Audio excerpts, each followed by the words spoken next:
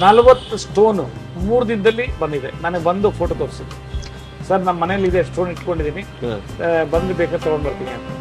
ಬರೀ 3 days ಅಲ್ಲಿ. Another most important ಅಮೃತ, ರಾ vegetable juice. ಕೆಲವರು ತಗೊಂಡೇ ಇಲ್ಲ ಸರ್, ನಾನು ಅಬ್ನಾರ್ಮಲ್ ಇದೆ ಅಂತಂದ್ರೆ ಏನು ತಗೊಳಕ್ಕೆ ಹೋಗ್ಬೇಡ್ರಿ, 1 ತಿಂಗಳಲ್ಲಿ ರಿಸಲ್ಟ್ ಗೊತ್ತಾಗುತ್ತೆ ಅಂತ.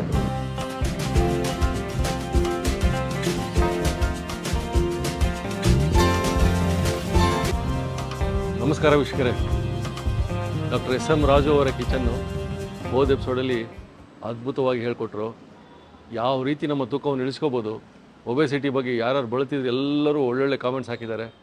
ವೆಯ್ಟ್ ಲಾಸ್ ಬಗ್ಗೆ ಎಲ್ಲ ತಿಳ್ಕೊಂಡ್ರಿ. ಈ ವಾರ ಈ ಎಪಿಸೋಡಲ್ಲಿ ಥೈರಾಯ್ಡ್, ಬನ್ನಿ ಥೈರಾಯ್ಡ್ ಬಗ್ಗೆ ಸರ್ನ ಕೇಳ್ಬಿಡೋಣ. ರೆಡಿಯಾಗಿದ್ದಾರೆ. ಯಾವ ರೀತಿ ಆ ಸಮಸ್ಯೆಗಳು ಬರ್ತವೆ, ಅದಕ್ಕೆ ಪರಿಹಾರ ಇದೆ, ಆಹಾರದಲ್ಲೇ ಪರಮೌಷಧಿ. ನೋಡೋಣ. ಸರ್ ರೆಡಿಯಾಗಿದ್ದಾರೆ. ನಿಮ್ಗೆ ಹೇಳ್ದಂಗೆ ಥೈರಾಯ್ಡ್ ಎಷ್ಟು ಸಮಸ್ಯೆ ಇದೆ, ಎಷ್ಟು ಜನಕ್ಕಿದೆ. ಹಾಂ ಸರ್, ಥೈರಾಯ್ಡ್ ಬಗ್ಗೆ ನಮ್ಮ ವೀಕ್ಷಕರಿಗೋಸ್ಕರ ಒಂದು ಹೇಳ್ತೀನಿ. ಸುಮಿತ್ ಅಂತ ಫಿಲಿಡೆಲ್ಫಿಯಾದಲ್ಲಿದ್ದಾರೆ, IT-ನವರು. ಓಕೆ, ಐ ಥಿಂಕ್ ಸುಮಾರು ಒಂದು 10 ವರ್ಷ 15 ವರ್ಷದಿಂದ ಅಲ್ಲೇ ಇದ್ದಾರೆ ಅಂತ. ಅವ್ರು ಇಲ್ಲಿಗೆ ಬಂದಾಗ ಆಗಿಂದನೇ ಥೈರಾಯ್ಡ್ ಇದೆ ಅಂತಂದ್ರು. ನಾನು ನನ್ನ ಡಯಟು ಮತ್ತೆ ನನ್ನ ಸಪ್ಲಿಮೆಂಟ್ ಕೊಟ್ಟೆ.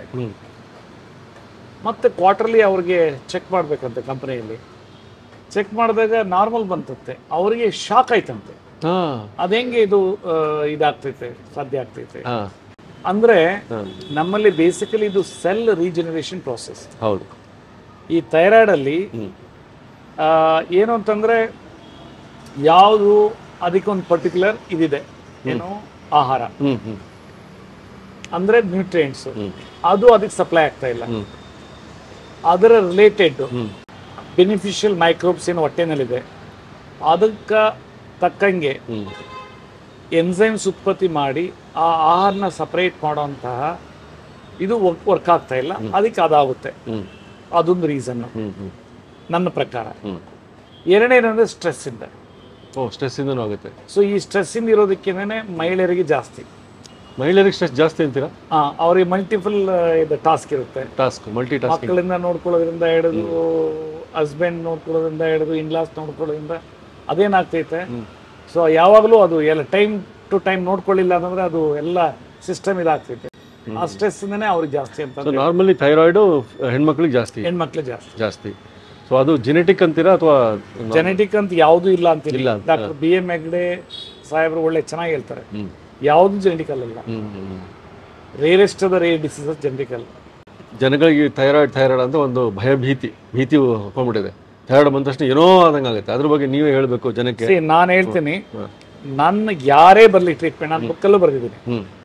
ಇಂಪಾರ್ಟೆಂಟ್ ಏನು, ಆಹಾರನೇ ಪರಮಾವಶ್ಯಕ. ಅದನ್ನ ಕರೆಕ್ಟಾಗಿ ನೀವು ಫಾಲೋ ಮಾಡ್ರಿ.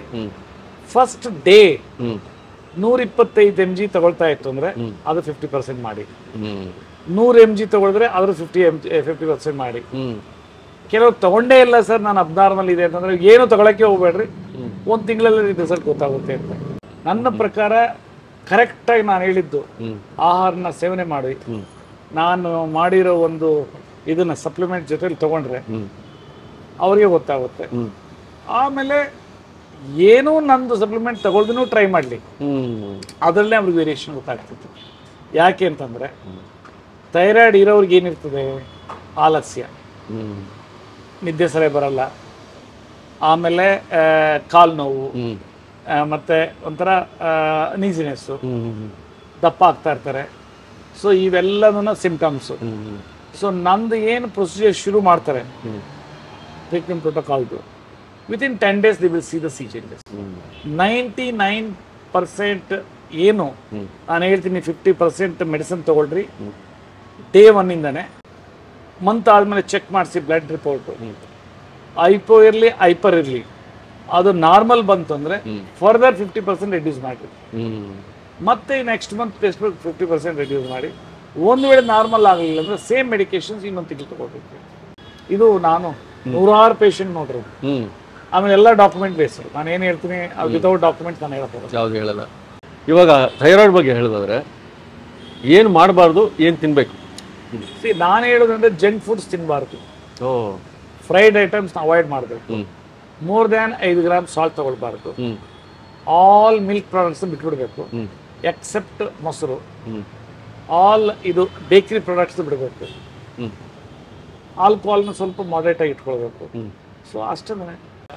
ಅದ್ರ ಜೊತೆನಲ್ಲಿ 2 ಸರಿ ಅಗಸೆ ಮಜ್ಜಿಗೆ, 2 ಸರಿ ಬನಾನಾ ಸ್ಟೆಮ್ ಜ್ಯೂಸ್, 2 ಸರ್ತಿ ಬಾಳೆ ದಿಂಡಿನ ರಸ 2 ಸರಿ. ಅದು ನಾವು ಮಾಡೋ ತೋರಿಸಿದ್ವಿ ಲಾಸ್ಟ್ ಎಪಿಸೋಡ್. ಹೌದು ಹೌದು.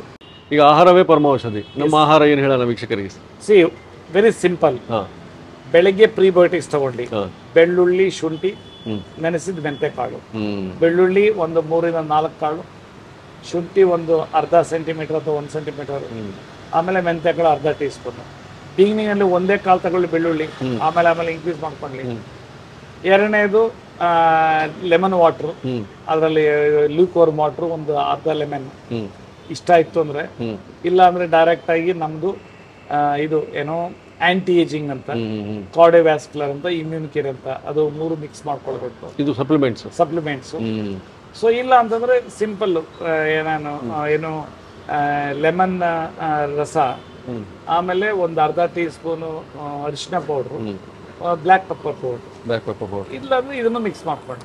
ಅದೇನದು ಆಯುರ್ವೇದದಲ್ಲಿ ಕ್ಯೂರ್ ಆಗುತ್ತೆ ಅಂತ ಆಹಾರದಲ್ಲಿ. ನಾವು ವೀಕ್ಷಕರೇ ಆ್ಯಕ್ಚುಲಿ ಇವೆಲ್ಲ ಸರ್ ಹೇಳಿದ್ದು ಎಲ್ಲ ಹೋದ ಎಪಿಸೋಡ್ ತೋರಿಸಿದೀವಲ್ಲ, ಅದನ್ನೆಲ್ಲ ಲಿಂಕ್ ಕೊಟ್ಟಿರ್ತೀವಿ, ಡಿಸ್ಕ್ರಿಪ್ಷನ್ ಕೊಟ್ಟಿರ್ತೀವಿ. ಕ್ಲಿಕ್ ಮಾಡ್ಕೊಂಡು ನೋಡ್ಕೊಳ್ಳಿ ಯಾವ ರೀತಿ ಮಾಡೋದು. ಪ್ರೀಬಯೋಟಿಕ್ಸು, ಪ್ರೋಬಯೋಟಿಕ್ಸು, ಆಮೇಲೆ ಮತ್ತೇನೇನು ತಗೋಬೇಕು ಸರ್? ಥೈರಾಯ್ಡ್ ಆಮೇಲೆ ಸಿಸ್ಟಮ್ ಹೇಳ್ತೀನಿ. ಬೆಳಗ್ಗೆ ಪ್ರೀಬಯೋಟಿಕ್ಸು, ಆಮೇಲೆ ನಾನು ಹೇಳಿದ ಲಿಕ್ವಿಡ್ಸ್ ಅದೆಲ್ಲ, ಆಮೇಲೆ ಇದು ಬ್ರೇಕ್ಫಾಸ್ಟ್ ಟೈಮ್ನಲ್ಲಿ ಫಸ್ಟ್ ಕೋರ್ಸ್ ಫ್ಲಾಕ್ಸ್ ಡಯಟ್. ಆಮೇಲೆ ಇನ್ ಬಿಟ್ವೀನ್ ಬೆಳಗ್ಗೆಯಿಂದ ಬ್ರೇಕ್ಫಾಸ್ಟ್ ಇನ್ ಬಿಟ್ವೀನ್ 1 ಗ್ಲಾಸು ಈ ಬಾಳೆ ದಿಂಡಿನ ರಸ. ಇನ್ ಬಿಟ್ವೀನ್ ಮತ್ತು ಬ್ರೇಕ್ಫಾಸ್ಟ್ ಎನಿ ಟೈಮ್ ಕಂಫರ್ಟಬಲ್. 2 ಸರಿ ತಗೊಳ್ಬೇಕು, ಯಾವಾಗ ಕಂಫರ್ಟಬಲ್ ಅವಾಗ ತಗೊಳ್ಳಿ. ಇದು must and should for thyroid. ಅದು ಈವನ್ ಕಿಡ್ನಿ ಸ್ಟೋನ್ ಇದ್ರೆ ಅದು ಹೋಗುತ್ತೆ. 40 ಸ್ಟೋನು 3 ದಿನದಲ್ಲಿ ಬಂದಿದೆ. ನನಗೆ ಬಂದು ಫೋಟೋ ತೋರಿಸಿದ್ದು, ಸರ್ ನಮ್ಮ ಮನೇಲಿ ಇದೆ ಸ್ಟೋನ್ ಇಟ್ಕೊಂಡಿದ್ದೀನಿ, ಬಂದು ಬೇಕಾದ್ರೆ ತಗೊಂಡ್ ಬರ್ತೀನಿ ಅಂತ. ಬರೀ 3 ಡೇಸ್ ಅಲ್ಲಿ. ವೀಕ್ಷಕರೇ ನೋಡಿದ್ರಲ್ಲ, ಆ ಪ್ಯಾಟರ್ನ್ ಇದೆ. ಬೆಳಗ್ಗೆಯಿಂದ ಮಧ್ಯಾಹ್ನದಿಂದ ಸಾಯಂಕಾಲ ಏನೇನು ತೊಗೊಳ್ಬೇಕು ಅದೆಲ್ಲ ಸರ್ ಹೇಳಿದರು. ಅದನ್ನೇ ಫಾಲೋ ಮಾಡಿ, ಕಾಮೆಂಟ್ಸ್ ಹಾಕಿ.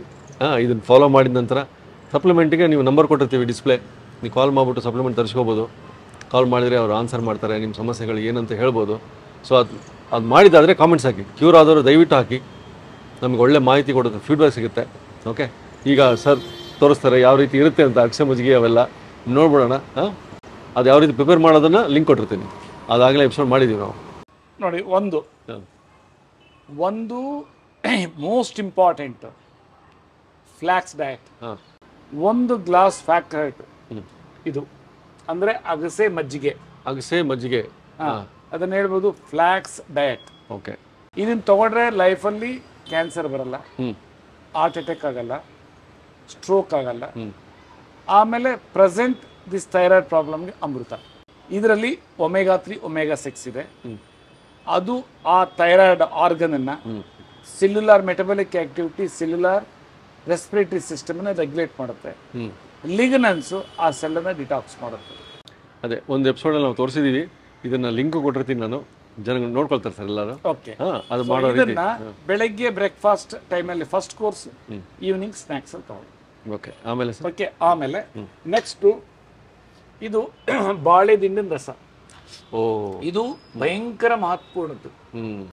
ನನ್ನ ಪ್ರಕಾರ ಇದು ಕೆಪಲರೀಸ್ ಅಂಡ್ ಮೈಕ್ರೋ ಕೆಪಲರೀಸ್ ಲೆವೆಲ್ ಅಲ್ಲಿ.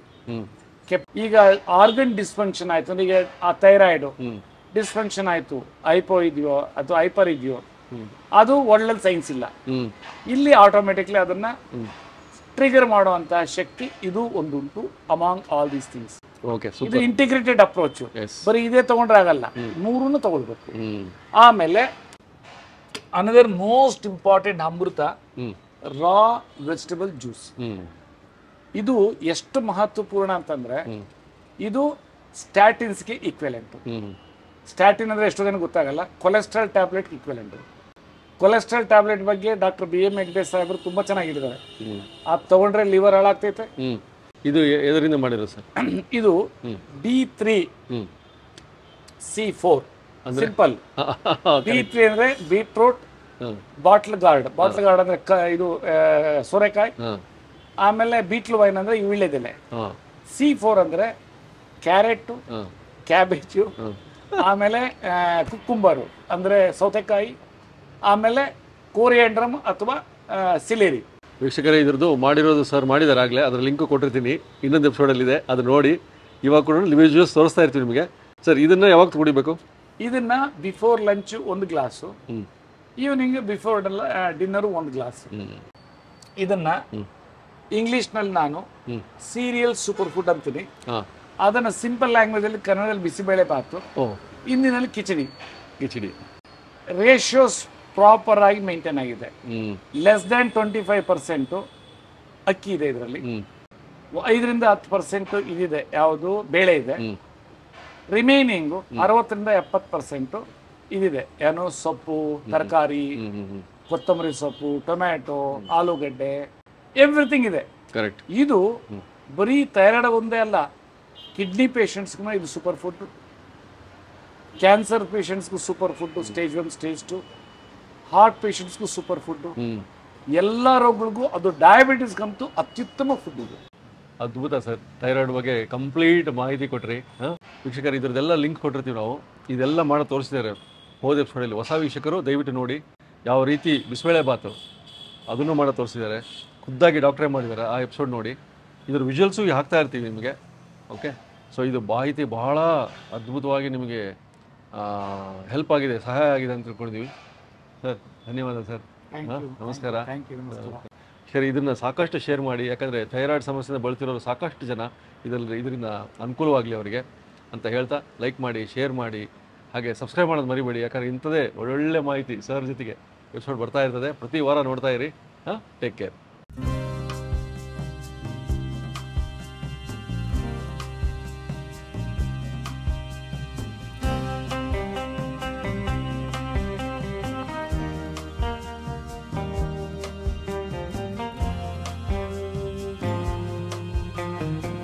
ಇನ್ನೂ ಅನೇಕ ಸ್ವಾದಿಷ್ಟ ರೆಸಿಪಿಗಳಿಗಾಗಿ ಸಬ್ಸ್ಕ್ರೈಬ್ ಮಾಡುವುದನ್ನು ಮರೆಯಬೇಡಿ.